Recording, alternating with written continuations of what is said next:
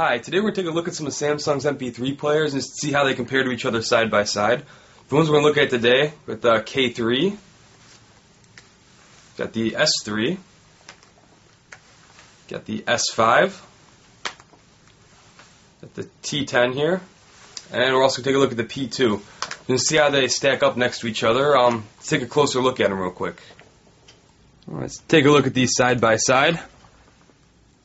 You can see the K3, the S3, the S5, and the T10 are all pretty comparable dimensions in the front here. Just go ahead and stack them up real quick, show you the... You can go ahead and hide behind each other. They're all pretty relatively similar in size.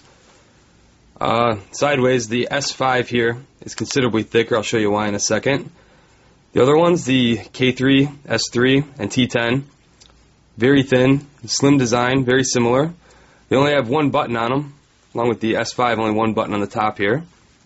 This is your power and hold switch. Now the reason they only have one button is when you turn them on, you have your control panel on the front here, a lighted control panel. You have the P2 here, which is bigger than the other ones. It's got a couple extra buttons. You got a up and down, plus minus switch there. And you got your power, your hold button. You can do play pause. Also, the reason we don't have the normal lighted control panel on the P2 is because the screen is a touch screen. All your controls are done by pushing the screen.